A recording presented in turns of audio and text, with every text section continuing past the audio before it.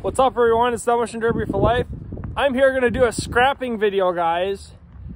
I bought this car and a couple others from a neighbor of mine, and he was just going to get rid of them. He was going to just wanted them gone pretty much, and I was like, you know what, I'll buy them from you. I bought them about what scrap's at right now. It's starting to climb back up, so I've been sitting on them for, I don't know, almost not quite a month now, and he just wanted them gone. They had the cats on them, all that, so I made some money. But you guys want to see how I cut the cats out of my cars?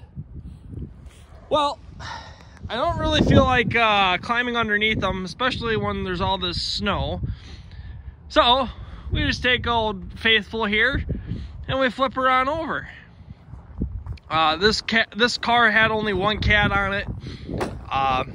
There's a lot of stuff I could save off of it. Like I could pull the starter, the power steering pump, the alternator. I could pull all that and scrap that separately. But where this car is going, I'm not going to get any money for it.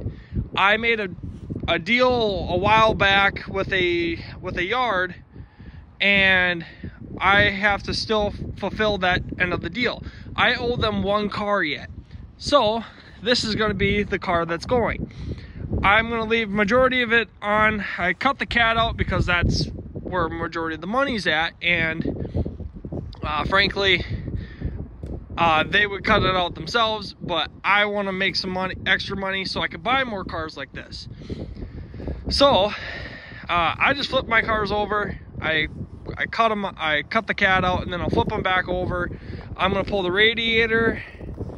I'll probably just leave the AC condenser, but I'll pull the radiator because it's always kind of nice to have a couple extra ones sitting around, regardless of what size it is. But the motor, I think, motor's junk anyway. The trans is probably okay, but I don't really need a trans like this sitting around. I know these are like good racers, but this one was in pretty rough shape. It was pretty rotten for the most part. The whole back end was basically non-existent. The shocks are gone. There's a lot of stuff missing off of this. I sold one part out of this whole car, and that was one seat. So I'm just gonna get rid of this thing. The subframe looks pretty rough too. I mean, it's flaky, but it looks pretty rough.